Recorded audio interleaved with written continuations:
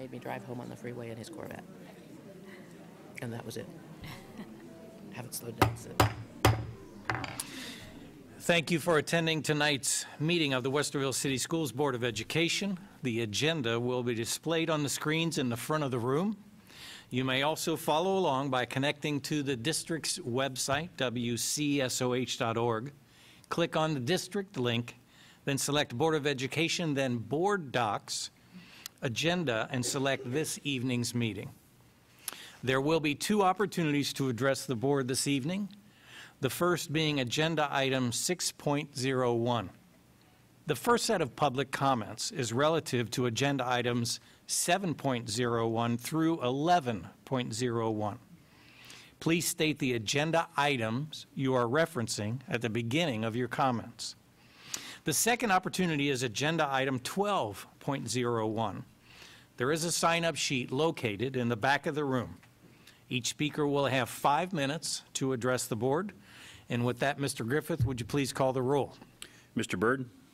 Here. Ms. Cotter? Here. Mrs. Davidson? Here. Dr. Nestor Baker? Here. Mr. Velardo? Here. Would you please stand and join us in the Pledge of Allegiance? I pledge allegiance to the flag of the United States of America and to the republic for which it stands, one nation, under God, indivisible, with liberty and justice for all.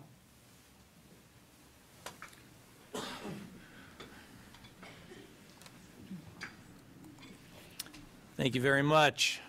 Moving on to Agenda Item 3.01, District Highlights and Recognitions. This is, as we always say, one of the most enjoyable parts of our role when we get to recognize just some outstanding, incredible work which is constantly being done throughout our district. So we are going to honor our A+ awards, but before we go any further, Dr. Kellogg, I'd like to turn it over to you for some words as well. Thank you, President Velardo, members of the board. You're right, it's not every board meeting that we start off with cake and a happy mob. We prefer it that way, so this is a great pleasure this evening. So tonight we honor 11 individuals who will be the recipients of the Westerville City School District A+ Employee Awards. These awards are presented to teachers and support staff who distinguish themselves through a single or ongoing demonstration of exemplary performance.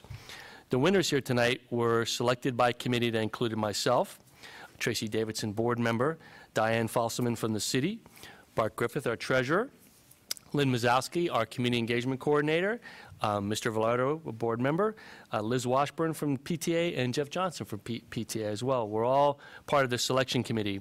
And I can tell you, we had a stack of outstanding nominations. So I said it to the recipients and their nominees in there, and I'll say it here again. Thank you to the nominees for taking the time, and thank you for the recipients for your hard work. So encourage people to keep an eye on this award in the future. Tonight's recipients display exceptional performance in support of the district's mission, which is to prepare students to contribute to the competitive and changing world in which we live, and values which includes respect, inclusiveness, community, communication, collaboration, innovation, nurturing, trust, and accountability. So at this time, I'd like to ask any members of the committee who are here this evening to join us up front. I'd like to turn the award presentation over to Board Liaison for Community Engagement and Communication, Mr. Velardo. Thank you very much, Dr. Kellogg. If the members of the committee and the board, Dr. Kellogg, will stand in front, I'll go to the podium and we'll introduce the award winners.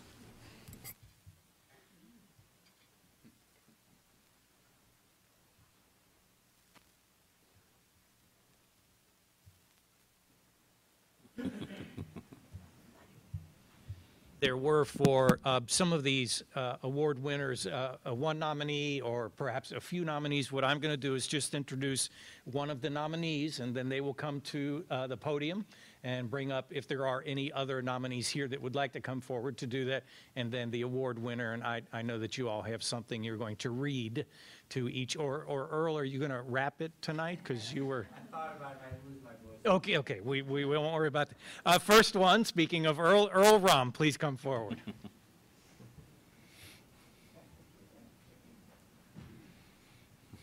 If I could have Mrs. Amanda Anderson please come up. First of all, I'd like to thank Dr. Kellogg, President Velardo, and members of the board for this opportunity. Amanda was actually, there were several folks that had submitted recommendation for her, so I had to edit them and kind of put it together. Amanda Anderson is an A-plus employee. She currently teaches reading K through 3, but is involved in many of the other aspects of the school that go well beyond her role as a reading teacher. Amanda supports the school district's mission to prepare students to contribute to the competitive and changing world in which we live in several ways. She helps to coordinate summer visits with the Westerville Public Library to our students who live in nearby apartment complexes. She eagerly volunteers to be a part of district initiatives to provide intervention to our neediest students. Amanda has been known to come to school early to tutor students. She has been involved in teaching in our district summer intervention program for several years. She has taught in the winter reading intervention program that we have run in our district as well. Besides contributing to district initiatives, Amanda gives 110% to our school initiatives. She has participated in every staff book study that we have offered. Those include studies involving best practices in teaching, such as positive behavior reinforcement, inquiry-based learning, writing development, and the 17 things great teachers do differently. She participates in our school student support team meetings each week, providing detailed and valuable data for our struggling students. Each year, she plans a literacy night for Amherst families with her fellow reading teacher. Amanda is also on the committee that coordinates our yearly volunteer breakfast. She often has creative ideas as to how we can show our parent and community volunteers how much we appreciate all that they do for our school. This year, Amanda has worked with our PTA to create a reading program in connection with the Westerville Senior Center that will provide tutoring services for our students in reading. She has communicated with the Senior Center, and they have advertised the program so that they can come, so some of their members can come and help our students. Amanda has even helped coordinate with her church to help provide financial assistance for some of the families that have fallen on hard times. Her thoughtfulness and giving never ceases to amaze those that are lucky enough to call her a friend and colleague. As you can see, Amanda Anderson exemplifies all of the district's core values. She gives respect to everyone she meets. She is careful to be inclusive in all of her endeavors. She connects with our community in many ways. She communicates with kindness and compassion for everyone she meets. She's a team player who is always willing and eager to collaborate with her colleagues in order to do what is best for our students. She's innovative with her ideas for the program that she heads within our school. Amanda's nurturing spirit is evident in how much she cares about the people in her life and the empathy she shows for others. The only thing that surpasses Amanda's greatness as an employee of the Westerville City School District is her humble character and her positive intent in every aspect of her life. She approaches each thing she does with genuine goodness. She is truly an unsung hero of our schools and deserves to be recognized as an A-plus employee for our school district. Thank you, Amanda.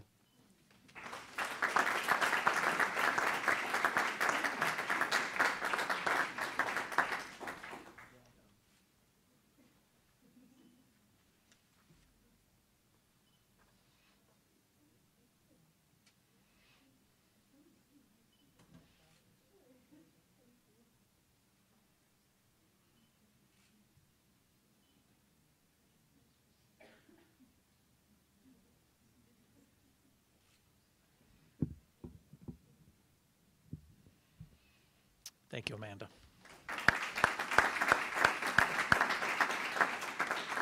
To read the next nomination, introduce the next award winner, Jeff Will, please come forward. If I could ask Karen Gabay to please come up.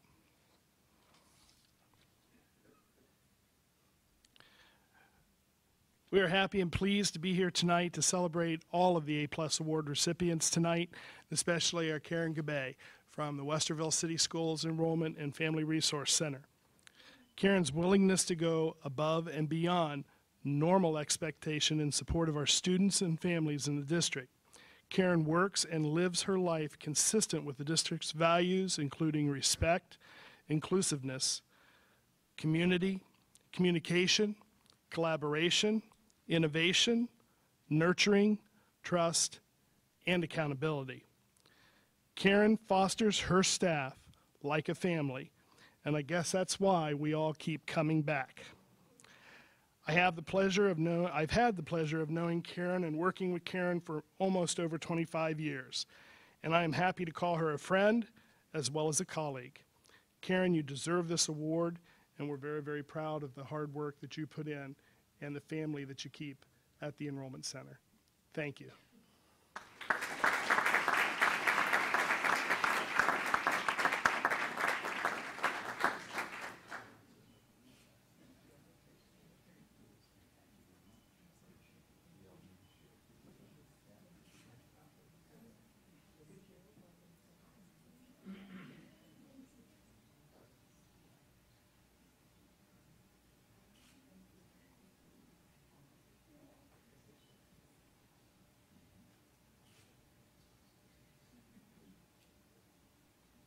Thanks, Karen.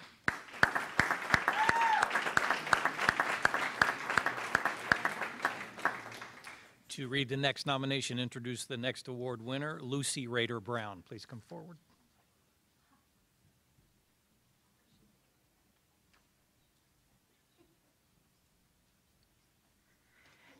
Good evening. I'd like to invite my colleague Vicki Moss up to stand with me to present the award.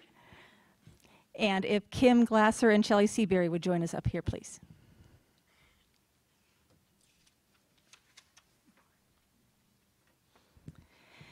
Shelley Seabury and Kim Glasser are teachers at Mark Twain Elementary. These two teachers go above and beyond to provide enriching classroom experiences for all of their students. They have taken a particular interest in the success of the English learners in their classrooms. During the school year, they developed their own winter intervention program. Students stayed after school 2 days per week for 1 hour of additional learning opportunities. As the school year ended, the teachers did not want to see this extra small group support end. So, this past summer, they organized and facilitated a summer experience for 4th and 5th grade ELs at Mark Twain so that these students could continue their learning throughout the summer. In cooperation with the Northern Lights branch of the Columbus Metropolitan Library System and our own transportation department, Shelley and Kim facilitated a tutoring opportunity 2 times per week for 2 hours each during the months of June and July. EL students in grades 4 and 5 living in the Abbey Lane apartment complex were invited to participate in this summer tutoring program. During these tutoring sessions, students got extra help with reading, utilized online programs such as Lexia, and learned how to apply for library cards and check out books at the library, while at the same time participating in the summer reading program at the library. Students were transported by bus, and Shelley and Kim arranged to have a Chromebook cart transported as well, so that students could utilize computers while at the library. At the end, students gave their own testimonies about their summer experience. We commend these two teachers for their endless hours of preparation and time during the summer to provide continued learning for their students. Thank you, Kim and Shelley.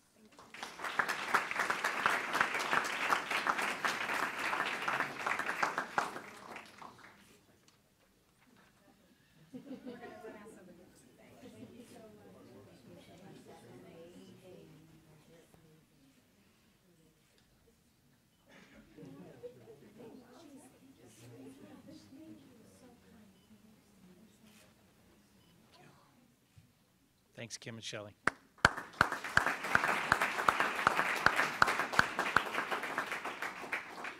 To introduce the next award winner and to read the nomination, Jennifer Winters.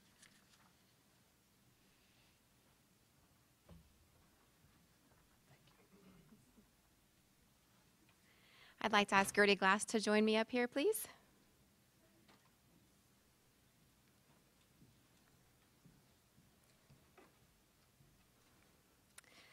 I'm honored to be standing up here today to talk about this remarkable person who is very deserving of this award, Gertie Glass, Director of Special Education for Westerville City Schools. Gertie is dedicated to preparing students to contribute to the world they will live in after graduating from Westerville. Since Gertie has become the director, she prides herself in finding and implementing research-based curriculum that will be used with our students who have disabilities. This type of curriculum will assist our students because they are learning in a systematic way that targets specific deficits such as decoding words, comprehending reading, as well as learning to write proper sentences and paragraphs. Gertie has already worked to put in place a phonics, writing, and executive functioning curriculum since she became director. Gertie continues her vision this year by working with the district curriculum department to research materials for our students that are on an alternative curriculum. We believe that Gertie will continue to be dedicated to this goal until each student has access to a curriculum that can help them grow and achieve. Although Gertie does not work directly with students, she supports her staff on a daily basis to collaborate in decision-making that will impact children with disabilities in the Westerville schools. Gertie's door is always open, and she makes time to discuss student situations with the special education coordinators, teachers, and other support staff.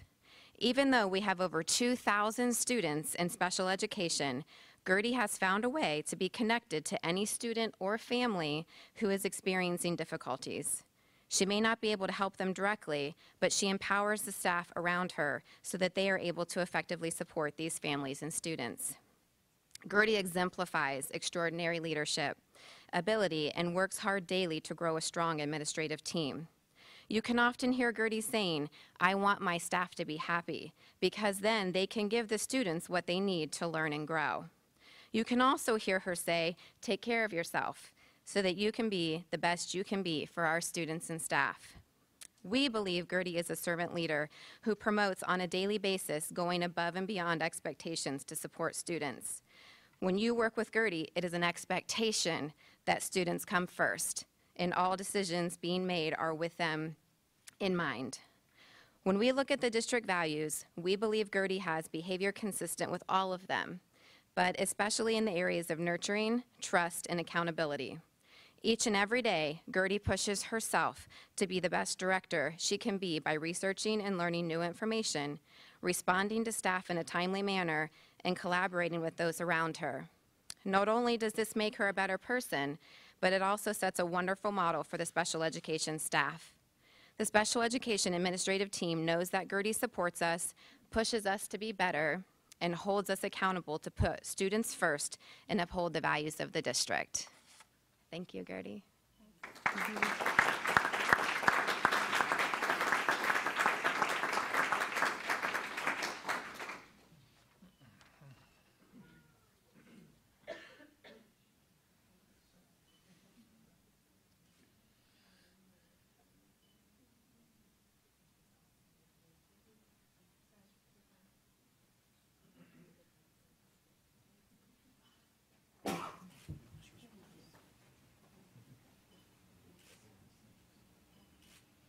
Thank you, Gertie.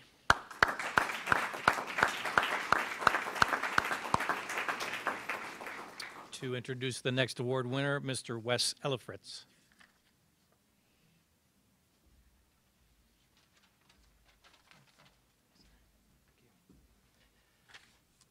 This time I'd like to welcome up Mrs. Kim Mollahan.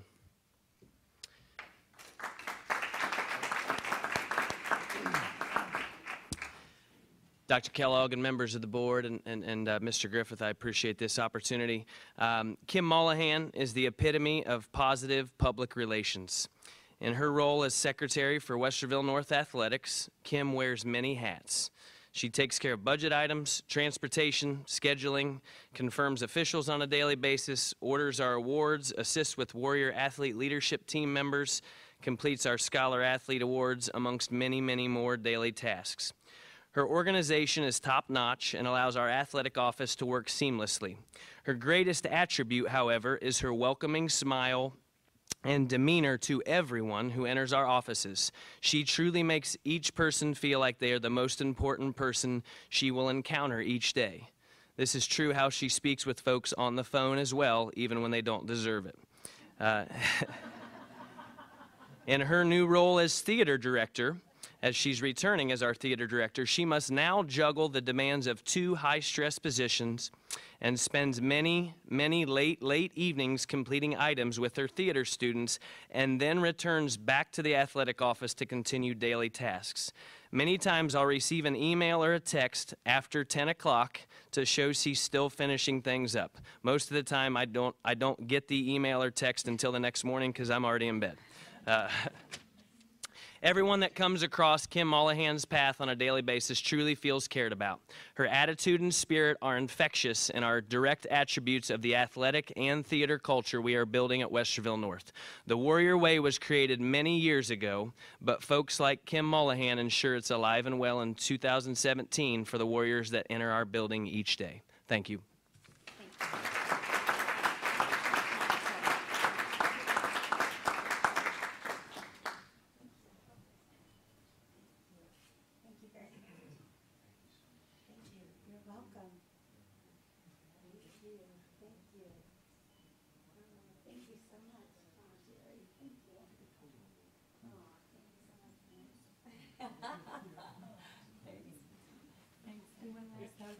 All right.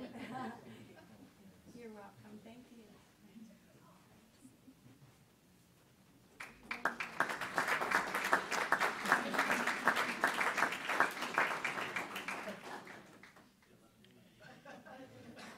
Kim, I missed you? Oh, sorry.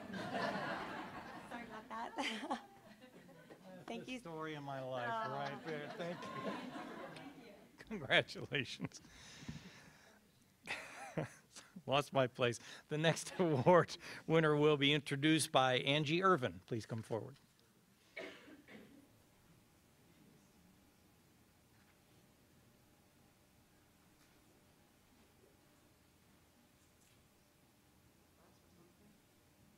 Sorry, I'm 4'0" I know, right? See, thank you. You're welcome. Size of a small child. I would like to welcome up Chelsea Poncini.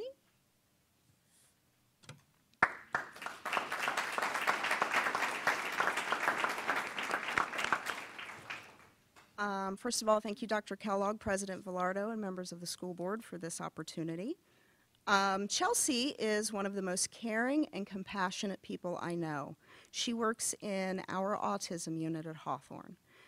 She works daily with our students, giving them the tools they need to be successful every day. She's patient, kind, and always puts the needs of our students she works with above everything else. The students love her, and she's able to connect with each of them individually daily. Chelsea has worked at Hawthorne for 3 years, and in that time, she has done amazing things for the staff and students. She comes to school each day willing to help in any way and wherever she is needed. In her free time, she volunteers as an officer for our PTO. She attends many, if not all, of our after-school events to help wherever she can and has great rapport with our parents. Chelsea also frequently attends the after-school activities of our students outside of school.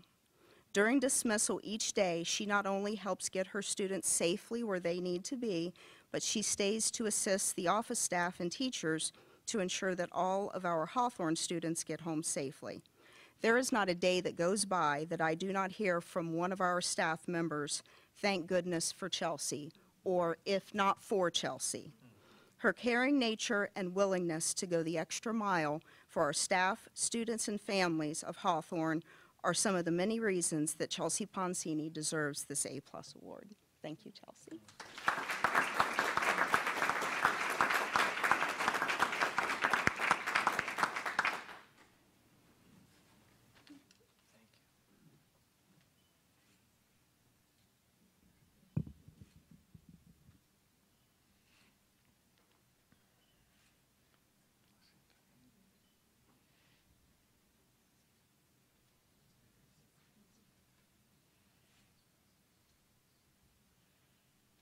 Thanks, Chelsea.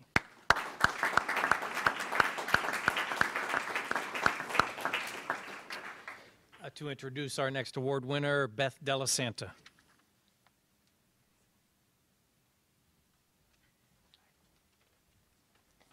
Good evening. I'd like to ask Sean Ring to come up.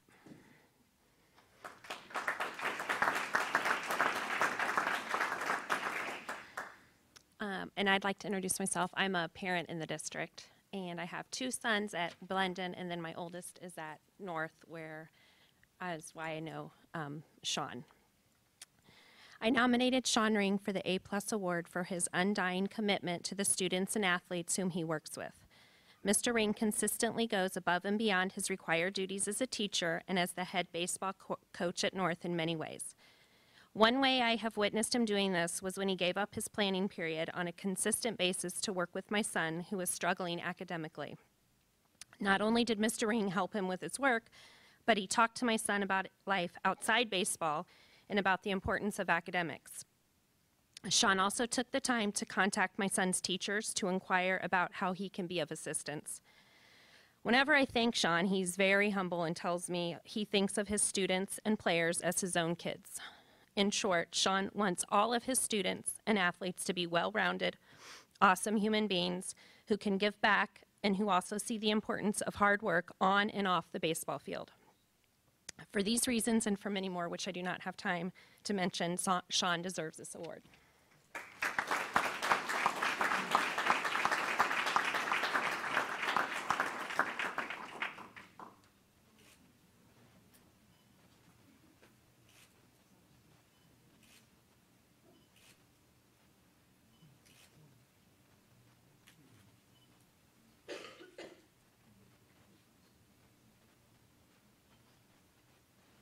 Thanks, Sean.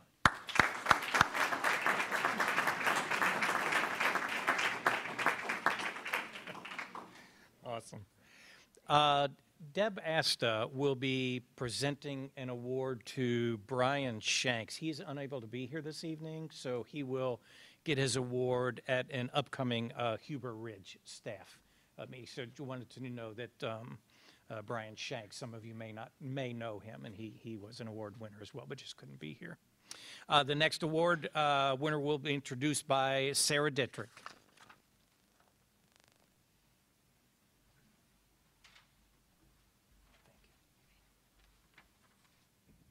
If I could please have Lisa Smith join me.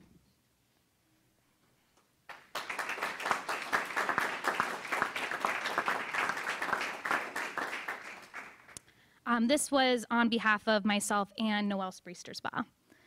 Lisa is an incredible human being and educator, an integral part of Westerville South. Though she primarily works with students with IEPs, she can be found in the halls each day smiling, greeting, and connecting with all of South's students. When we see her in action with students, it consistently amazes us how she makes all students feel valued and included. Some of the things we have seen her doing that go above and beyond to connect with both students and staff are creating a lunch bunch to help students have a safe space to connect and socialize with other students, working with students on IEPs on their speech and language goals in small groups, one-on-one, or in the classroom, looking at the whole student, their lives, interests, and challenges, and meeting the students where they are, and she takes time to learn about what they care about, engaging them in movies, fashion, sports, and more. We see her building trust and learning about the challenges and dangers in the lives of our students that might have otherwise gone unnoticed, going to support students at their school events and activities, preparing individual good luck testing bags with pencils and erasers, candies, and other goodies to support her students, volunteering with our school's positive behavior support group, being the costumer for the school play, being a mentor to new teachers in the building and providing meaningful feedback to help teachers learn and grow in their jobs. She also serves on the professional board of Ohio SLPs as president and in other capacities. She is currently serving as our special education department facilitator too. Additionally, we see her helping others by discussing how to best support students and create an inclusive, supportive, and challenging learning environment for all students, intervening and helping students work through vocabulary, writing, and reading assignments, helping students transition from high school to independent living, and providing a place in collecting items for students in need of food, clothing, prom dresses, shoes, makeup, and toiletries. We hope it's clear to see that Lisa not only embodies the goals of the mission statement of the district, but that she goes beyond the call of duty in representing her district, area of expertise, and school with dignity and respect. Thank you for honoring Lisa tonight, my colleague and my friend.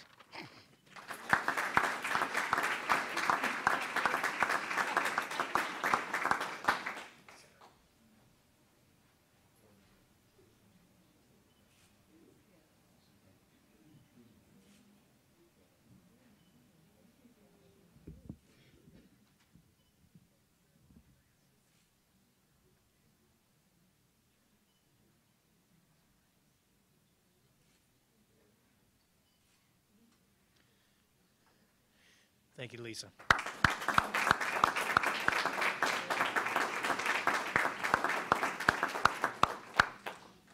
To introduce our final award winner for this evening, Molly Hauer.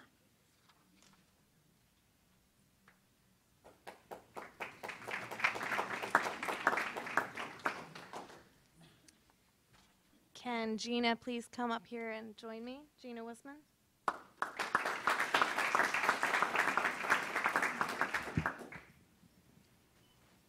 I have had the pleasure of working very closely with Gina for the last 6 years.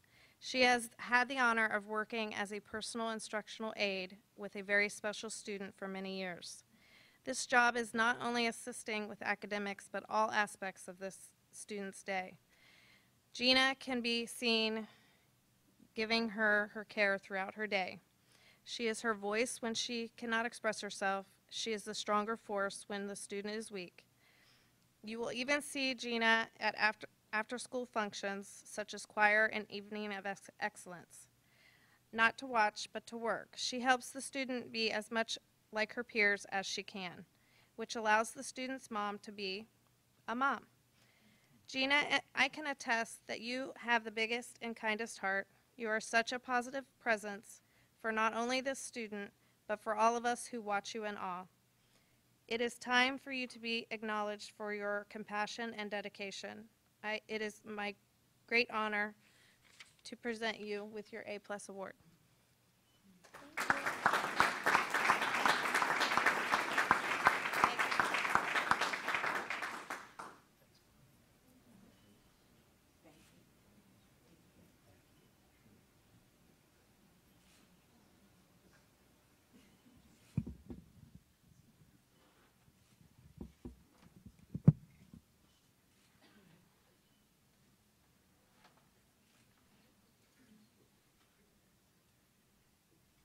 Thank you, Gina.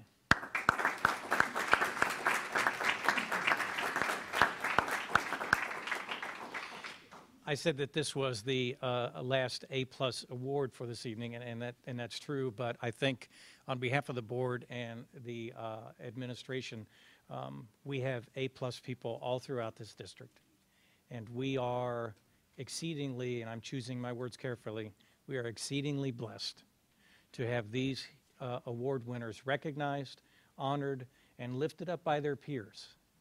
I hope you heard the words that they said about you and weren't just embarrassed, but were encouraged. Because what you do is making a difference. And if a school system ever stops making a difference in the lives of the children and the staff, then we have a bigger problem. So on behalf of the board and administration, just speaking for us, thank you. Thank you, thank you. One more hand for these award winners.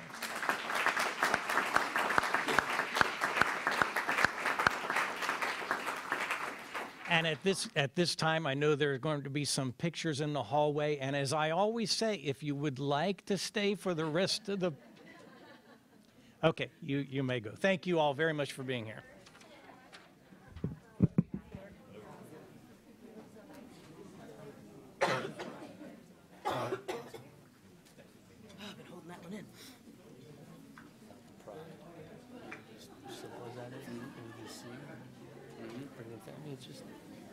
It's simple.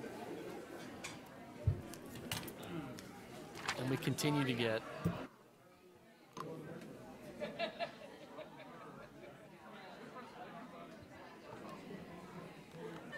Let me know if you need a cough drop. I happen to have one. So.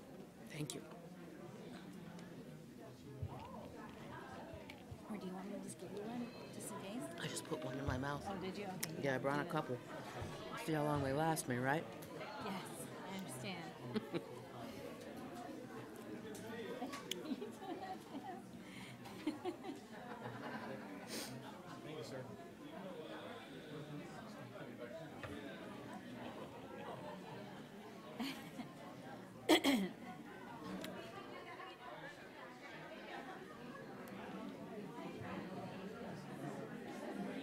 Bart, stop that. Not a problem.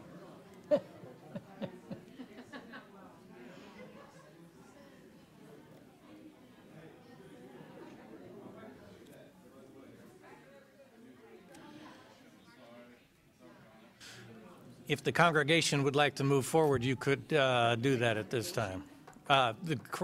Group, never mind. Moving on to agenda item. Wait a minute. I didn't say I was going. Is this where I sing? Do I get to sing? Yes, yes you do. Yeah. You need to wait until they take the yellow flag off of the field. Red card. Red card. Cakes and hugs.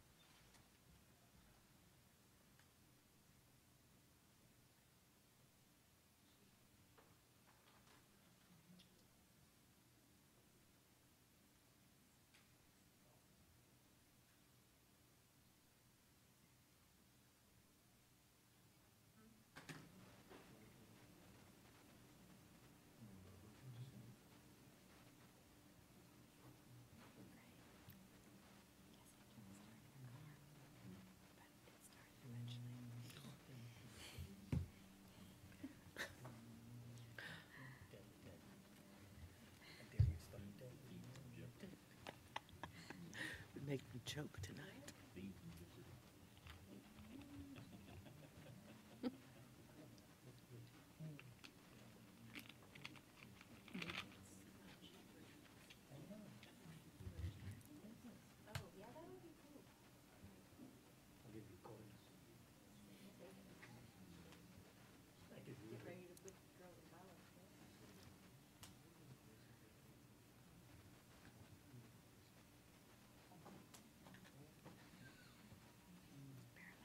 Thank you very much. Moving on to agenda item 4.01, approval of the minutes as read for the Board of Education meeting held October 16. We just ask if there are any questions or corrections. Hearing none. Moving on to agenda item 5, reports. We have none at this time. Agenda item 6.01, public comments related to action items. We have no one signed up at this time. Moving on to agenda item 7.01, may I have a motion to approve the financial reports and investments for 2017 September? Financial report lists all funds ending in September 2017. A motion and a second? So moved. Second. Mr. Griffith.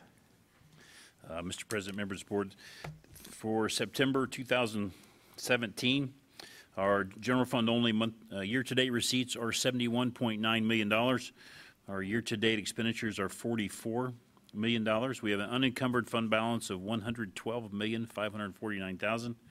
For all funds, year-to-date receipts, $86.7 million. Year-to-date expenditures are $55.1 million.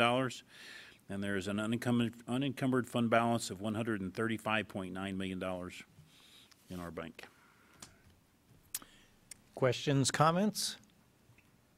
Hearing none, please call the roll. Mrs. Davidson? Yes. Ms. Cotter? Yes. Mr. Byrd? Yes. Dr. Nestor Baker? Yes. Mr. Velardo? Yes. 7.02, resolution to approve the updated 5-year forecast for fiscal years 2018 through FY 22. May I have a motion? So moved. Moved. Second. And a second. Thank you. Boy, they're anxious Who made tonight. the motion, Tracy? I think, no, Richard. Oh, Richard made it. Richard. He just sounded like Tracy, but it's Richard. Mr. Griffith, Oh, thank you. you're welcome. Mr. President, members of the board, this is the month in which we do our 5-year forecast presentation. I'm sure this will be entertaining for you. I'm just kidding. We have 27 pages. I was told I have 5 minutes, so this might be a record, but it won't be 5 minutes. It'll probably be 15. But let's get started. And if you have questions, as usual, I've kept this in the same format as I always have. If there's questions, stop me, ask me questions. Otherwise, I'll just keep moving forward. Okay? Purpose of the presentation, We have to do this statutorily twice a year by the end of October and the end of May. Statutorily, we submit this to the Department of Education. They can tell if a district is in trouble or not. If we were to project a deficit within 2 to 3 years, the ODE would ask us what we're doing as a plan to get out of that deficit. If you were in a deficit in the next year, you would have to pretty much show a plan that you had to get out of the deficit. We fortunately are not in that category.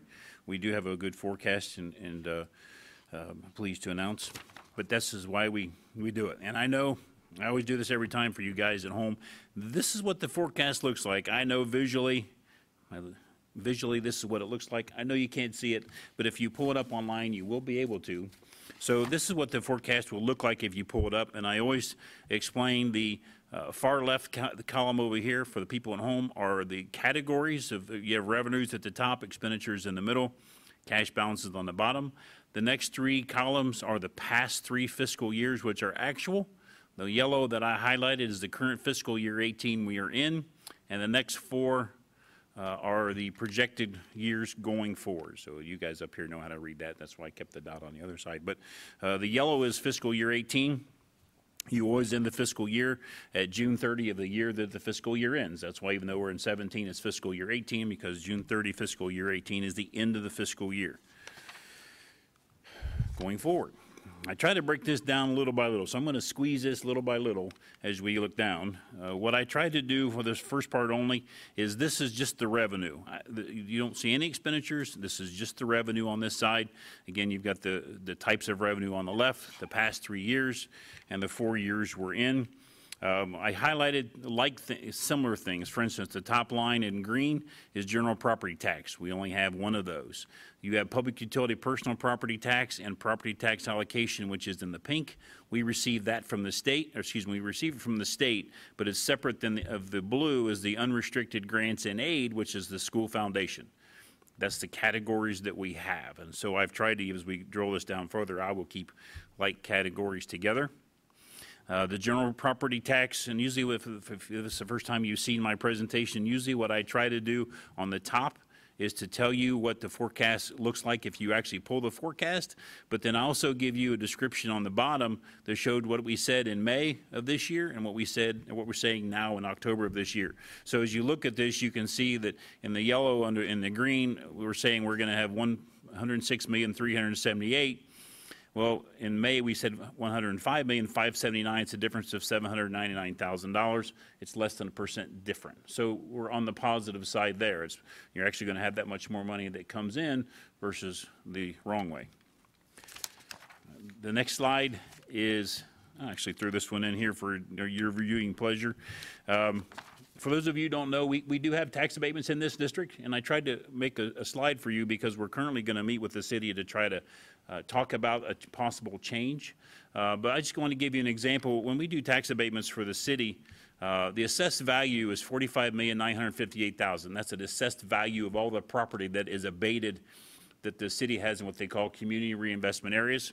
So the abated tax is everybody's abated tax, not just the schools, the $4.1 million over here. That's abated. That's the county, police, fire. That's everybody's abated tax, because when you do a tax abatement, it abates everybody's tax, not just the schools. The income tax the city receives from the abatements is roughly $4.9 million. We receive a check for $1.3 million, which is 33% of the district payment. That's the contract that we have. That's an older contract in the late 80s, early 90s. But one of the provisions that are in the contract is if we pass a levy, we can ask the city to renegotiate or to talk about renegotiate. Doesn't mean they have to, but it means they do need to talk with us, but doesn't have to change anything. So one of the things we've reached out to the city to see if we can set something up. We currently have a meeting for November 8th to talk about the possible discussion about, is there a possibility we could receive more money from the state or not? Again, they don't have to, but at least they're willing to talk to us about that. So I threw that in there for you. We did have a lot of abatements that come off the books in fiscal year calendar year 17. There's a bunch that come off, which will be about a $500,000 increase in revenue to this district for our portion. And when you look at the abated tax of $4.1 million, the district receives about 90% of that. Okay, so just threw that in there for you to see. Public utility personal property tax, which is the homestead rollback, in pink. You can see we're supposed to have 3.5 million in public utility this year. It's actually up $4,000, and the property tax allocation is actually down $47,000. So not much of a change, but still a change. State foundation. You won't see much of a change here either. We know what the 2-year biennium budget is. You won't see much of a change. One of the things I did want to highlight for the state foundation, I put it in red. For those of you who don't know, state foundation, we are considered a capped district, which means this, because of the way the foundation formula works, the state owes us about $8 million this year. But they're unwilling to pay that. We're not the only capped district in the state of Ohio. There's others. Olentangy, a big one that's capped. But what this means is when the state says we're going to give you a 3% increase in funding each year, which we know what the biennium is for the next 2 years, and in the forecast we have 3% as well for the next three years after that. But it's an assumption because we don't know what the state's going to do. But we are a capped district. If we were to get all the funding that we should receive from the state, they would write us another check for $7.8 million, but we won't see that because that's how it works. It doesn't go into a bank. That means we eventually get this. It's just wiped off. Okay. And why, just for people's awareness, why are we capped? Well, the state will say that if they paid everybody what they were owed, there's not enough budget in the budget to do that, not enough money in the budget to do that. So they try to come up with a calculation to determine if we pay everybody X number of dollars, how much can we not pay? And then how much is not paid is determined in the state foundation as far as that money has to be just wiped off because there's not enough to pay what everybody is owed. And so, and I don't want to go down this road too far because we'll get just buried in it. And so their formula says you deserve, you earn, you get this, their formula. Yes. And then they have to come around with another formula to take off part of that formula. Yes, right. There are other capped districts that don't receive money as well, so that all the money that's in the state budget for schools, that's all they have. There's only so much money that they can pay out. Sure, and I get that. I just would encourage them maybe to come up with a different formula. I don't know. That's a possibility. Be nice. Yeah. Well, if you remember the last couple of years, we got 7.5%. When the state did their last biennium budget, they said, we're going to give you 7.5%. And it eats into this formula. But for the next 2 years, we only have 3. And John, you had a comment. I was going to ask, go back one slide. If I remember correctly, the property tax allocation, that's the state share of property tax. That's the 12.5% that the state traditionally has paid on issues. That now goes away. Well, so that doesn't go away, but any future levies, you won't receive that 12.5%. That won't come from the state. That'll come from local property owners. Correct. So that line item won't ever go up again, in theory. But if you correct. have something that's expires, it'll decrease. Correct. Yeah. It will decrease. Well, and I think it's worthwhile to take just a second here because the numbers are really specific, and it's important to ask where does the revenue come from that's being withheld that we're capped, right? The predominant source of revenue for the state is sales taxes and income taxes, right? So when we look at this, what it means is approximately $525 per pupil in taxes paid by Westerville citizens is not returned to this community for the education of our students, right? That's the net, right? This is, and I think it's interesting when you look at the projection of our numbers, how important that $8 million is in the overall scheme of things. It's interesting that with the $8 million that the numbers look exactly like we would want them to look in 3 and 4 and 5 years out. But absent that money that's not returned that our taxpayers pay, then we see a different trajectory for finances over the course of the long term. So money that our citizens pay into tax revenues for the state is not returned to this community, pure and simple. That's accurate. Yep. So going forward, we did project 3% going forward from state foundation in fiscal years 20, 21, and 22. If it comes in higher or lower, the trajectory of this forecast will change as well. One of the things go back to the graph. This slide here, the very bottom line just shows you the unfunded formula. It shows you what the cap looks like. In fiscal year 18 is 10.9 million and 19 is 10. It does drop in 20, 21, and 22. It does show dropping. Okay. But what's that? Well, the mechanisms of the funding formula would be increased enrollment, which does not. Valuation goes up as well. Right. Because even though we don't receive more money, we are shown as a wealthier district. As valuation goes up, you see less state money. So the cap is reduced there as well. Well, the cap will stay the same, but the state share will decrease because we're viewed wealthier. They'll assume you're collecting at local. And the double whammy is if you have any growth and you're capped, you don't get additional monies for the additional students. Correct. So what your per pupil from the state declines because of both of those factors.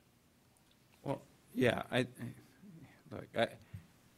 get wound up about this every single time we go over this, but the fact that it takes a PhD in ancient Egyptian algebra to figure out the school funding model in the state of Ohio, back to your point, Rick, a smarter school funding model, it's worth mentioning that our state legislature over multiple biennials has refused and rejected the state Supreme Court's position that found this funding model unconstitutional 4 times, right? And the fact is that if you want to know anything about Ohio school funding, you have to read at least one textbook that is about that big, right, in small print. It's really kind of ridiculous that it's even difficult for us managing with the level of financial acumen that we do in this district. It's hard for us to explain how the sourcing models and those types of things work. It's frustrating. All right. Other revenue is its own line item. It's a catch-all for other revenue. You can see the largest component written in there is for the payment in lieu of taxes. We do get about 1.5 million or 1.4 million in lieu of taxes. We also have the board of revision. Sometimes they'll do settlements if for some reason if somebody's questioning their businesses questioning their property taxes. The district usually, files an appeal just so that our voice is heard. Doesn't mean we agree or disagree. It just means that we file an appeal. So when the county auditor does what they're supposed to do statutorily, if they do that and there's a valuation increase or decrease and everything was completed, we go away. But if somehow the county auditor looks at things and say, yeah, you're right, we'll go ahead and give that to you. If they didn't do everything statutory they need to, that appeal allows us to have a voice in the process. We never file an appeal on any homeowner. It's just businesses. And one of the things too, I was going to say in this other revenue, we had a company business that wanted to settle a board of revision. Actually wrote us a check for $500,000 to settle it. And one of the reasons they do that is when they settle the board of revision taxes, everything else goes away. So basically the schools get their money, unfortunately, but no one else does. But that's why they settle. But we've got a couple of large settlement checks from other outside sources, and one of the reasons this number is up as well. It's up $1.4 million. This is just a forecast compared. It shows you what we said in May of 25th of 17 versus today. It shows you the dollar differences by category. Shows us an increase of $2.1 million in revenue from what we did not have in the forecast in May. All right, expenditure side of things. This is this slide is only of expenditures. Personal services, retirements, benefits, purchase services, and transfers out. So let's break this down a little further. Personal expenditures, we're expected to spend $168,836,000. What do I got there? 3-1 personal services. Hang on a minute. Excuse me. $95,879,000 is what we're supposed to, what we're projected to spend this year. Back in May, we had projected to spend 96. One of the reasons are we had more money in salaries. We were able to get people like at BA zeros or BA 1 or 2 cheaper than what we had in the forecast at the end of the year. So there was some savings in some of the practices we did. Just like a side note, even for this year, when Mark went through and looked at, I think we had like 60 people leave last year. Not all teachers, it was all staff. But when you look at the numbers between what came in and what went out, we actually are 200,000 less in this school year than we had projected, just because of the changes of what went out versus what's coming in now, the change in personnel over the course of the year. One of the lines too on this spreadsheet, I always, so you can see that's why $925,000 is the difference from what we had in the forecast from May to today. It's basically a savings of $925,000. Employee benefits, our benefits are set for next year in the forecast. We've always had 8%. I know last year I think we were at 0, but for 2018 the insurance is going to be 8%, and so even though we have that increase in 8% in the forecast back in May, well, we still had 8, but we are still enjoying a 4% for this calendar year or 0 for this calendar year that makes an offset. So the difference in benefits is $689,000 due to the change. We still have 8% going forward for the next 4 years. If it higher or lower, again, it changes the trajectory of this forecast. Purchase services. We basically spend 3.13% annually. It accounts for 56% of our purchase service cost for special needs students. It's a significant category, and usually those are to pay for services, outside services of those coming in to support our students. Our costs are going up $385,000 versus what we had in our May forecast, which is a 1.84% difference. Supplies and material. District increased our investment in supplies. A couple years ago, the board made a determination that we would reduce fees to our parents for school supplies and different workbook fees, stuff like that. That's reflected in some of the changes. You can see back in 2015, we spent $3.2 million. This year, we're at $6 million. So there's an increased cost that the board did to try to relieve some of the stress from the parents for fees, but it's reflected in supplies and materials here. Plus, I know we have one of the things I think we're changing is our technology roadmap, which some of that is in here, not all of it's in here. But there's some things that Greg Lewis is changing. He did a presentation here a while back where I think he said I gave him an extra $1 million. Remember that? And I said, no, I didn't give you an extra $1 million. We coordinated how we were doing that. So those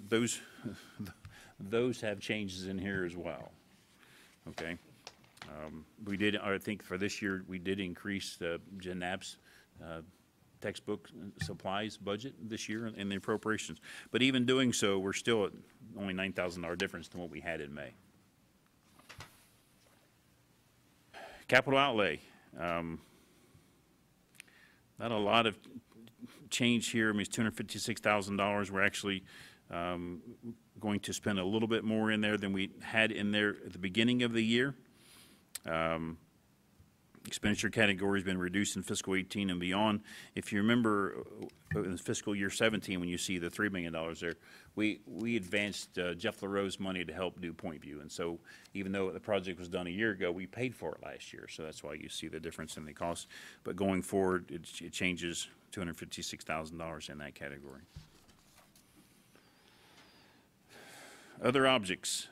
Basically, the biggest expense we have in there is we pay the Franklin County ESC for all of our substitutes, teaching substitutes, I think recess aides, cafeteria aides, custodial aides, I think custodian. The only people we do not pay for substitutes are transportation. Those are ours. But that's by far the biggest expense is to the ESC. We did bring back, I think another slide I had it mentioned, but I didn't say it. I think there were three personnel that we brought back that used to be from the ESC. We brought back this year. But even again, doing that, we do show that the only difference between the May forecast to this forecast is $119,000. Transfers out. What we do there's 2 transfers that we make. When for our students who have free and reduced lunch, they don't pay any fees. We transfer money out at the end of the year to cover those costs so that the schools still have that money in their supply account to pay for the supplies that those children need. So that's a transfer that comes out. It changes a little bit every year. The other one that does not change is we transfer $65,000 each year from the general fund into the permanent improvement fund, the 003 fund, for turf replacement. And I didn't look to see, actually I can tell you how much is in there currently. In the 003 PI turf replacement, you currently have $398,000 in that account. We started changing this about 5 years ago, putting money into it. That's only going to get you one turf field, which is probably one that's going to have to be replaced this next summer. The board at some point is going to have to either look at adding a different amount to that each year to try to account for it, but within the next probably 2 years, you've got 2 fields that are going to need probably replaced, 2 to 3. You're not going to have enough money in this fund to pay for it that we've transferred, but that was a help. So it wasn't, I don't think it was intended to pay for it all. It was a help. So you basically, because of this transfer, you're going to get 1 field out of it. But going forward, once those, if they replace the one this next year and 2 the following 2 years, the board could consider of dividing what that total cost is by like 10 years and putting it in there so that you could have it in there in 10 years to try to replace the other 3. You could set aside enough, but you would have to increase that. So currently, under the current forecast, we only are keeping the 115 in there that we currently have. That would have to be a change that the board could tell me to do later if they wanted to, going forward. But that's the only 2 transfers that we make. Expenditure comparison, you can see personnel services, we spent $925,000 less, which means you also have less benefits that you're going to pay. So it's a savings of really $1.1 million for the expenditures. Going forward, staffing increases, we've allocated but roughly $600,000 in our forecast for staffing changes. Could be teachers, could be secretarial, could be transportation. We've allocated in there for personnel costs. Health insurances, again, they did not increase in calendar year 17, but they are increasing in 18.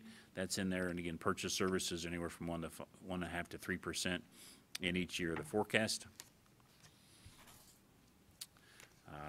This sheet here basically, again, is a bit hard to see unless you print it off, but I took just the revenue on top and expenditures on the bottom so you could see the overall comparisons. The revenue on top, you had $2.2 million that you received that was not in the forecast, and you spent $1.1 million less than we had in the forecast. So when you put those together, you basically align 6.010, where we had a deficit in fiscal year 18. We were showing a deficit in, we were $5.3 million was the revenue over and under expenditures. With that $3 million, you've actually got $8 million now in revenue over above your expenditures. So it pushes that deficit out. I always say line 6.01 and the green line is always the line you would look at as a district to see how you're doing. When you start spending more than you're bringing in, you've got to either do one of 2 things. You've got to stop spending more than you're bringing in, or if you're going to continue it, you have to talk about at some point putting a levy on the ballot. Currently, in this model here, you certainly don't have to do that in fiscal year 18. The cash balance actually went from $96.9 million to $103 million. So you have a large cash balance. All right. And again, this is just another way of saying the same thing I said. I basically have broke everything down as a summary line. The top gray line is total revenues. The second gray line is total expenditures. You have the green line at 6.01. You can see in this green line, we are collecting $8.7 million more than we're bringing in. It's this line right here, that green line. And if you look to the right of it, you can see in fiscal year 19, you still are collecting 2.4. In fiscal year 20, you start going in deficit spending of 4.8 million. In 21, we show 11.7, and in 22, you show 18.4. If nothing were to change in this model, you'd have to consider putting a levy on somewhere between 21 and 22, because the emergency levy we have on right now collects $16 million. 7 mil levy, 7.13 mil levy. So if nothing changes, if this is exactly accurate for the next 4 years, that's what you would be looking at. Fortunately, our forecast, because we do try to account for everything and be conservative, this should still push out even better next year. But under this forecast, that's the number you would be looking at. We are projected to have a cash balance really at this year, $103 million, but you have encumbrances that we have to pay. You have a $19 million budget reserve, and so the cash balance would be this yellow line, 82.9 at the end of this year. If you follow that bottom blue line out, you can see next year is 85 million, the third year is 80, it drops to 68, and it drops to 50. So your cash balances are reducing, but you're still going to have $50 million in 2022. But one of the things we learned when we did with Moody's this year, Standard & Poor's, if you ever want to get to another upgrade to like a AAA, you do need to have a cash balance. Most schools don't have that luxury. That's why there's only, 20 of us that are at AA1, and the cash balance is a big help for that. So, even in 2022, you're going to have $50 million, but if you say, well, we want to be a AAA, you'd have to have more than that. And as a school district, that's tough to do. And I've heard people say, well, we could just spend this cash balance down for the next 3 or 4 years and not have to put a levy on. Well, you can do that, but if you're 18 million short in 22, you're probably going to be about 26, 27 million short in 23. And if you factor that out, you might make it another 2 years, but your deficit's going to be so large, you're going to need a 30 mil levy. Yeah. You can't do it. So the line I always tell people, you have to look at, this green line triggers your levy. That's the line you have to look at, not the cash balance. It's that deficit spending, because when the cash is gone, you've got to make up that deficit spending. Okay? Sorry to pontificate. This was just general fund revenue. If those of you like charts and graphs, I threw a couple in here for real estate revenue. We're 60%. State aid, you're at 25%. General fund expenditures, salaries and benefits are roughly 77%. But keep in mind, because we're spending money from the ESC, that it's really not 77%. It's probably another 6 or 10% above that, because we're spending it as other governmental operations. And then there you go. I had to finish with a fun one. I've got one person left who looks confused. So, I'm sorry. I couldn't resist. I'm teasing. So, I know finance is boring, and I probably put you all to sleep. But we are in a good shape for 5-year forecast. Like Dr. Kellogg says, it kind of keeps getting better every year because we try to plan for things that we think are in there that are reasonable. We try to be conservative. I never want to be on the other end of that saying we're spent $8 million more than we thought we would. That's not a fun conversation for me to be in. And so we try to be reasonable and conservative. And I think this forecast reflects that. The same process that we've used the last 5 years is the same process going forward. I mean, we try to be conservative in everything we do, but we try to be reasonable. So if somebody says, well, Bart, that's not reasonable, okay, tell me why it's not reasonable, and maybe we change it. So it's like you guys. If something in there is not reasonable going forward, tell me what's reasonable, let's talk about it, and if we change it, we change it. But we try to be reasonable assumptions, and I think that's what's in our forecast. So I'm going to look for one little clarification or question. The additional allocation in the staffing? Yes. Why so much? Because we had, Well, is it, well, I I mean, mean, as far as why we have so much in there? well, in the addition, so. Oh, the addition, when I first came here, Dr. Good was here, and one of the things we did is we come up with it at the time, because we were going through all the cuts, we used the term $450,000. Right. That was the Masters 5. We used that. That's what the number, and we still continue to try to use that. In our forecast, we have the staffing of 10 people, which we had back with the 450,000. We have staffing with 10 people, but we don't know if they're going to be Masters 5 or higher or BA 0. We still have 10 staffing in there, but under current terms, that's now those 10 cost us more than it did 5 years ago. So even though we try as a team to keep it at 450 in the forecast, it's 600. So you're not worried about enrollment projections? That's what I was kind of looking for. Actually, can I pipe in? absolutely. So traditionally, we've talked about 10 FTE. Yeah.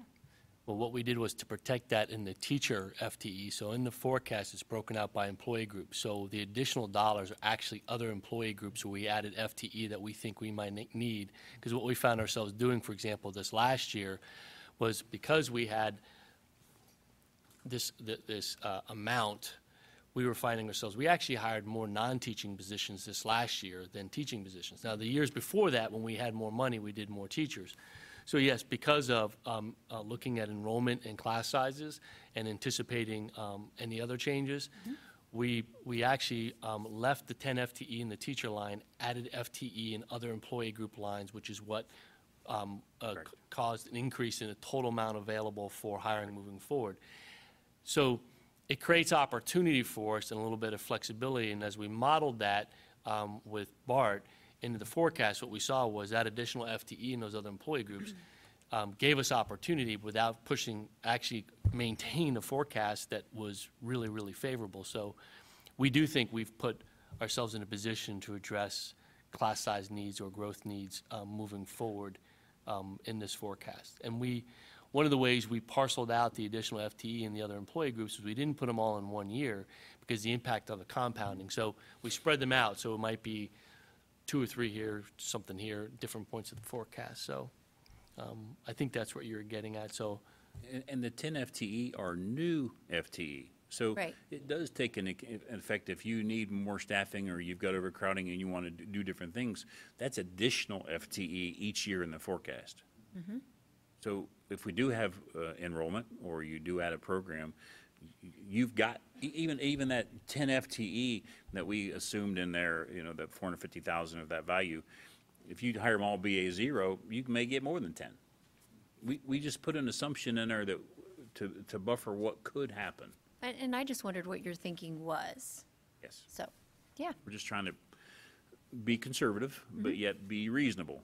right. And that's one of those lines, if you think that, if you think enrollment's going to grow and we need 12 FTE, that's something that we, or 50, whatever, that's something that as a group, the board can say, you know what, I think reasonable is 12.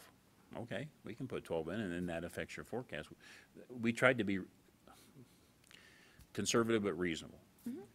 and I think to your point, Tracy, we're preparing information for the board on enrollment. We spent a good hour and a half today reviewing enrollment trends in the district to look at what's happening and where the trends are. So it was exactly to your question is what we were trying to address, is put ourselves in a position to be able to create those opportunities moving forward for the district. So, and as Bart references, we looked at last year's hiring. So it's not so much how a 450 number or a 10 FTE number.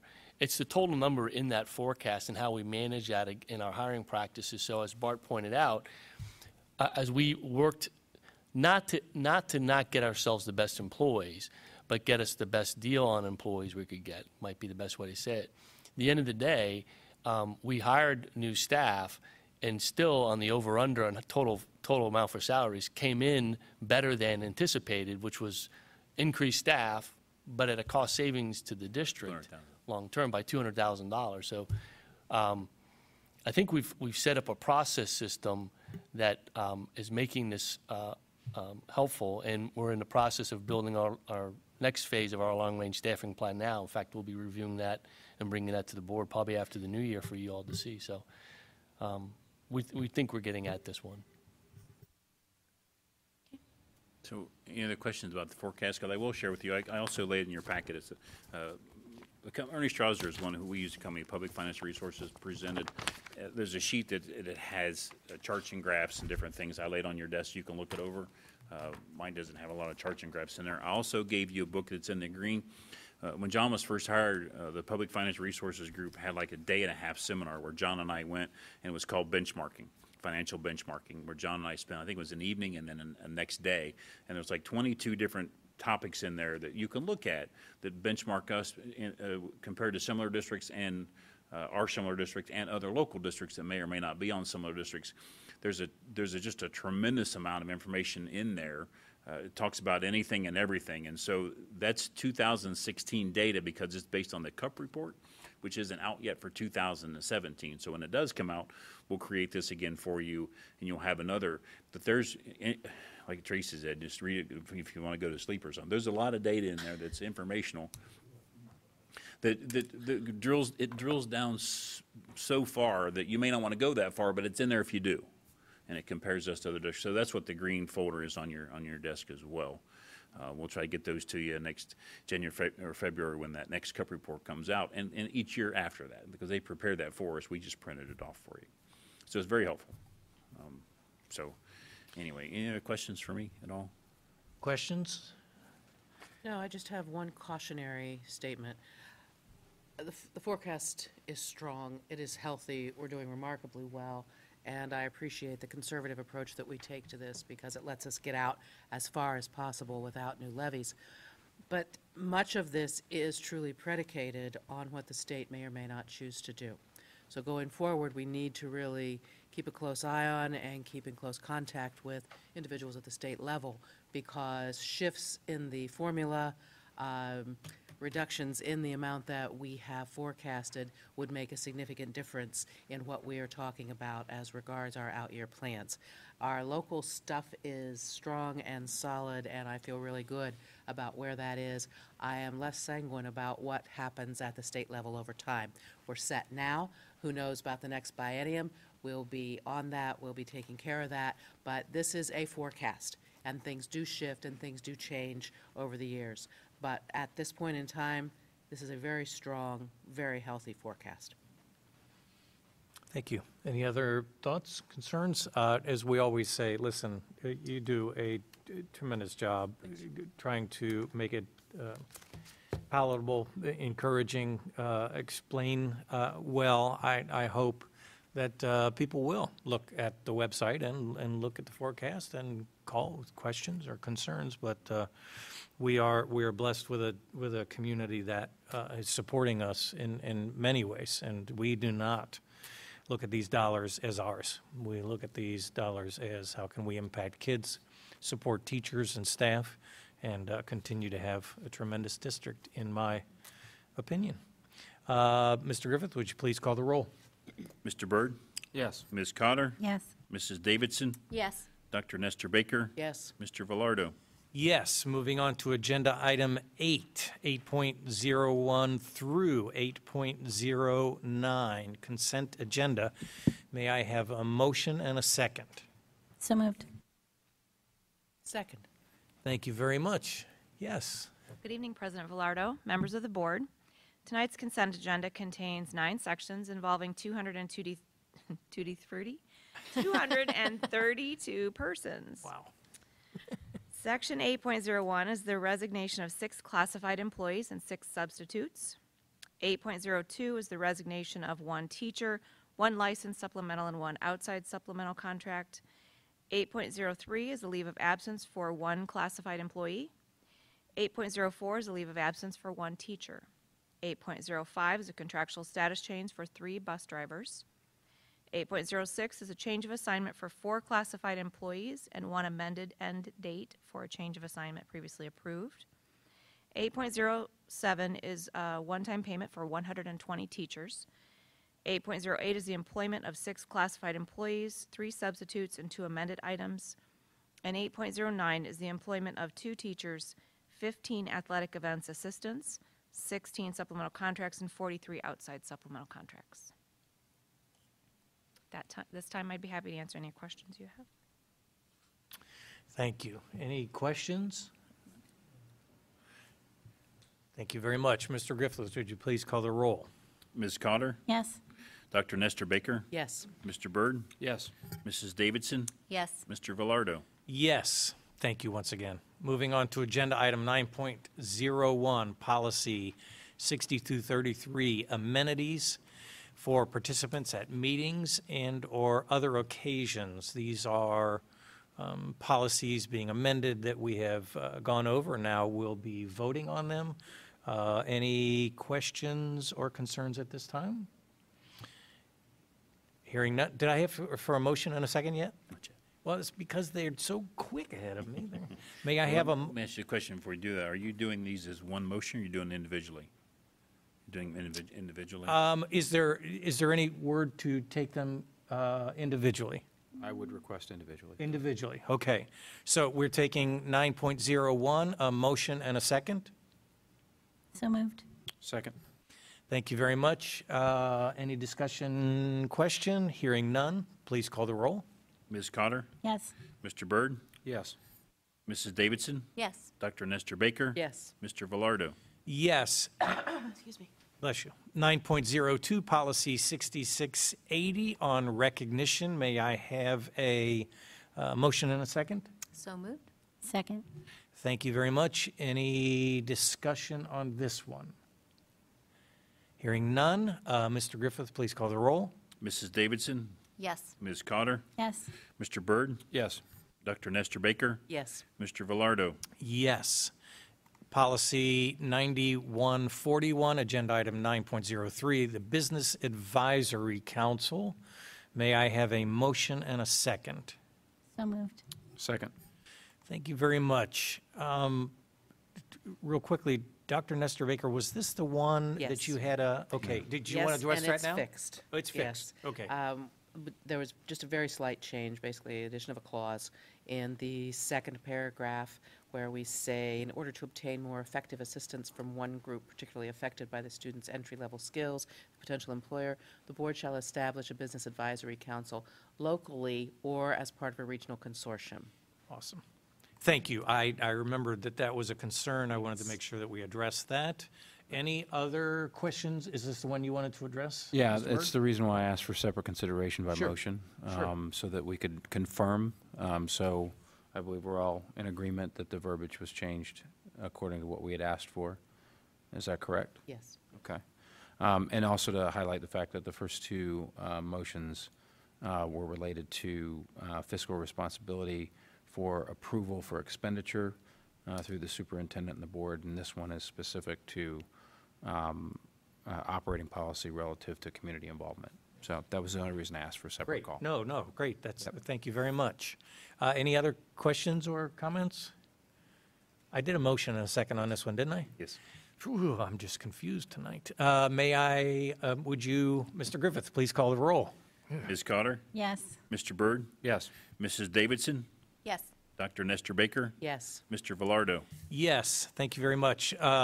Agenda item 10.01, policy, this is new business, recommended action, new business, policy 2271, college credit plus program. Since it's new business, no motion or second, but Mr. Reeves, would you? Get a promotion. What?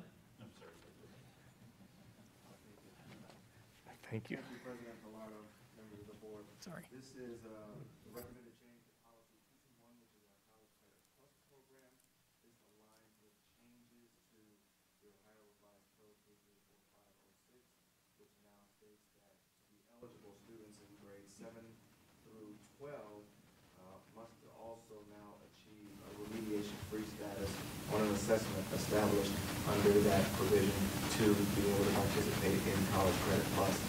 Those assessments would be ACT, SAT, work keys. That's a big test used by another state. So that's a change in the rule. Okay. Do you see that? I'm sorry, is that okay? Yeah, go ahead, please. I was just going to ask, do you see that as a, I don't know how else to ask it. I know you're going to ask us to approve it, lady. Do you see that as a good change? Is that a helpful change? I mean, what's that all about? Jill's going to sing? I would anticipate that's probably feedback from institutions of higher education on college credit plus and students being prepared for the college level courses and things of that nature. Almost all of our in-house, in fact, all of our in-house college credit plus courses are through Columbus State, bless you, and we utilize their work keys or other prerequisites that we don't anticipate will be a hindrance to our students, but until this is fully enacted this spring, let's see what that one. Okay, that's helpful. I just don't want us to put up, I'm sorry, I just don't want us to put up any barriers, and I'm just mildly concerned about that. That's why I asked. Do you feel like this may be a barrier? Could it be? Perhaps. Okay. And it's something we'll definitely track, and when we come around again next fall, and we'll look at the number of students that are participating in College Credit Plus and how many of the students wanted to participate in College Credit Plus but couldn't have because of this provision. It'd be interesting to see what those numbers look like. That would be good to know. Thank you. That's all I. And don't forget that we have other pathways for students that if for some reason they don't meet the remediation free score, we've opened our doors in our advanced placement and international baccalaureate Absolutely. programs Yes. as a means for kids as well. So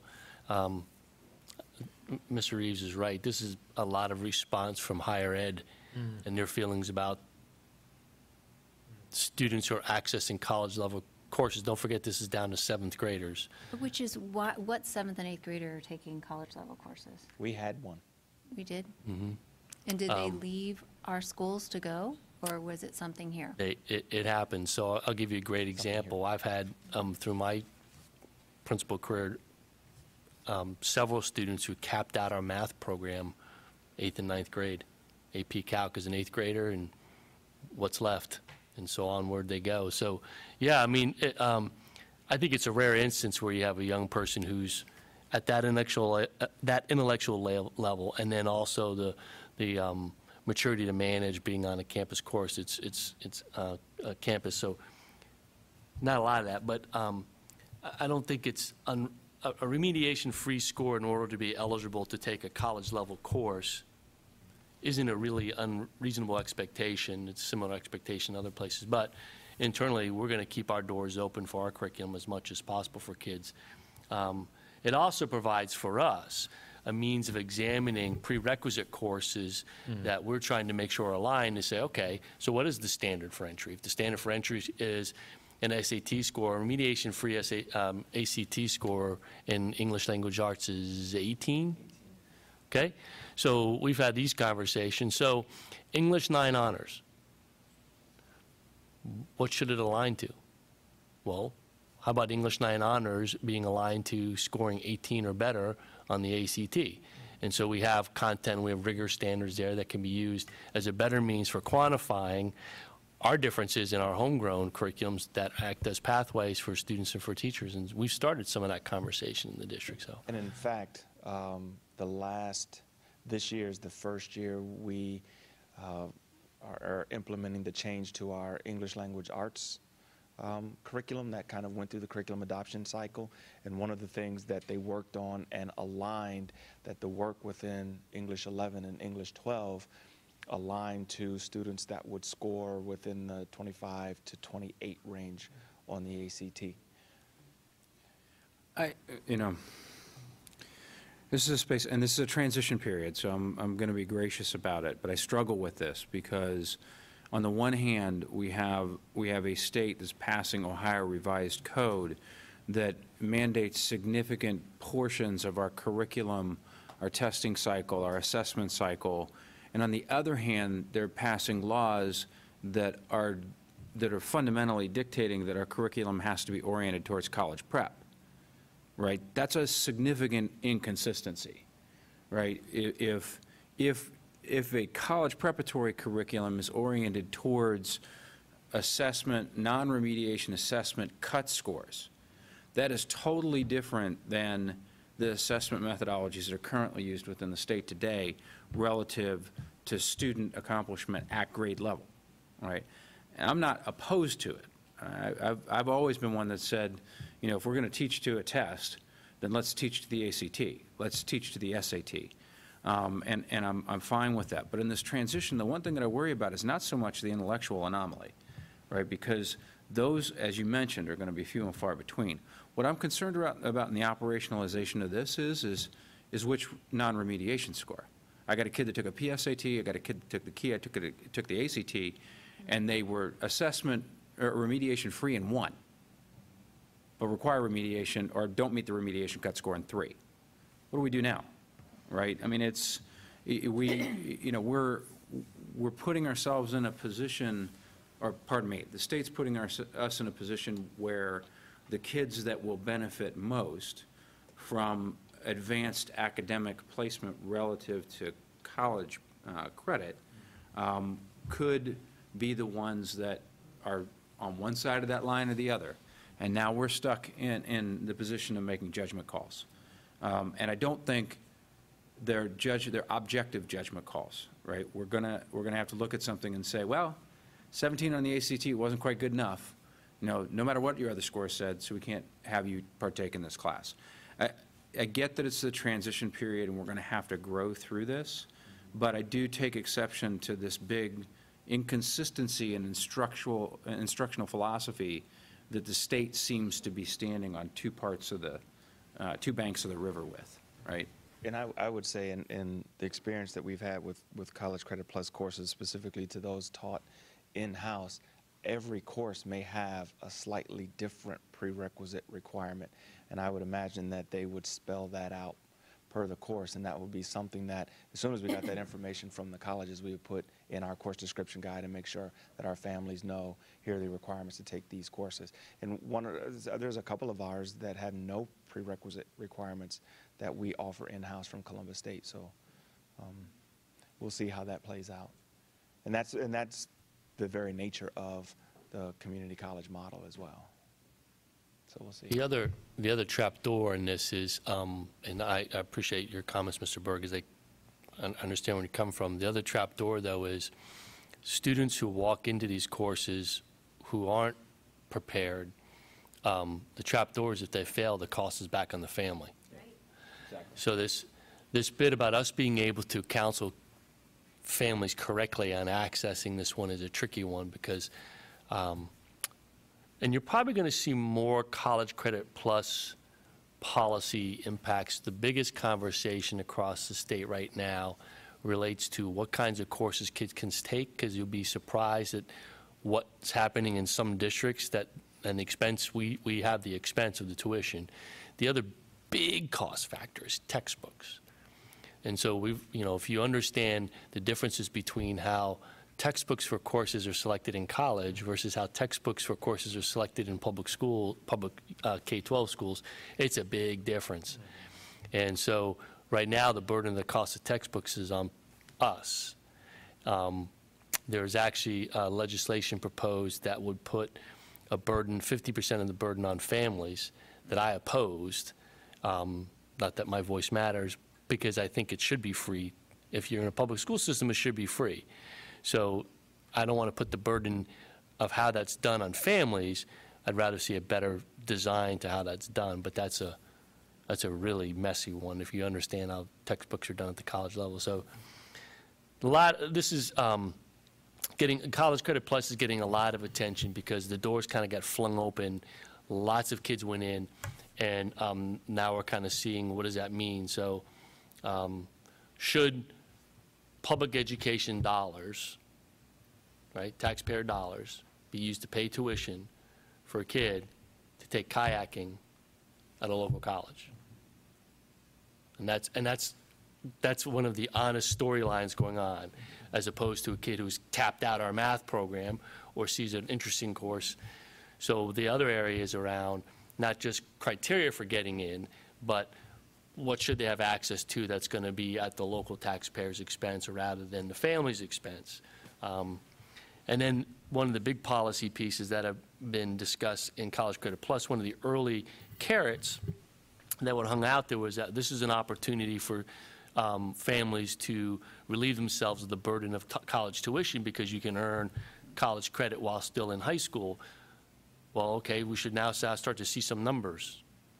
Are students leaving us with accumulated credits and being in a position to graduate earlier, or are they merely accumulating credits going into college and being advanced with the same number of credits still need to be accomplished and the same amount of money to be accomplished? So there's some of that going on as well. So a lot to be sorted out here still along the way, but it is only one of our opportunities, and we're proud of our growth in here and our growth in other programs. Mr. Reeves and his team have done a wonderful job as we've reviewed. In particular, one of our points of pride has been the access to minority students, underrepresented student population. So we're going to continue pushing that one. So.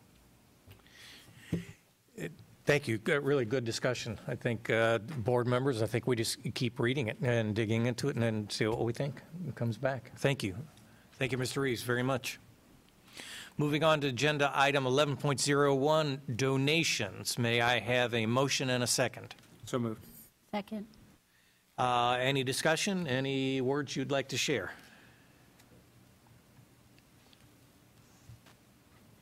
As always, we just can't thank our community enough, whether it be companies or individuals, anonymous donors, what they contribute to this district above and beyond.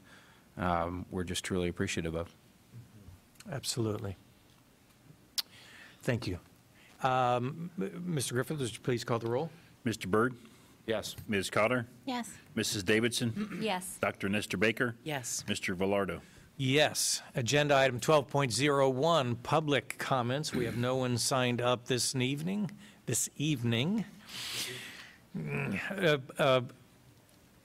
Agenda item 13.01, board comments. If anyone would like to share anything before we go into executive session briefly. That wasn't a threat. I was just saying if you'd like to be sharing it. Okay, we've shared enough. None. Agenda item 14.01, board will meet in executive session November 8, 2017, 6 p.m. And regular session Monday, November 20, 6 p.m. here to Early Learning Center.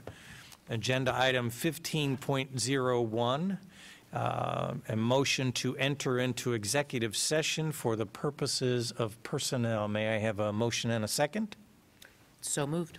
Second. Mr. Griffith, please call the roll. Dr. Nestor Baker? Yes. Mrs. Davidson? Yes. Mr. Byrd? Yes. Ms. Cotter? Yes. Mr. Velardo? Yes, and just to let you know, we will be adjourning directly from executive session, taking no more action out here. Thank you very much for your time and attention, and tip your waitress. Thank you very much. I'm going to get in so much trouble for tonight. I'm just really, I'm just doomed. 2 more meetings.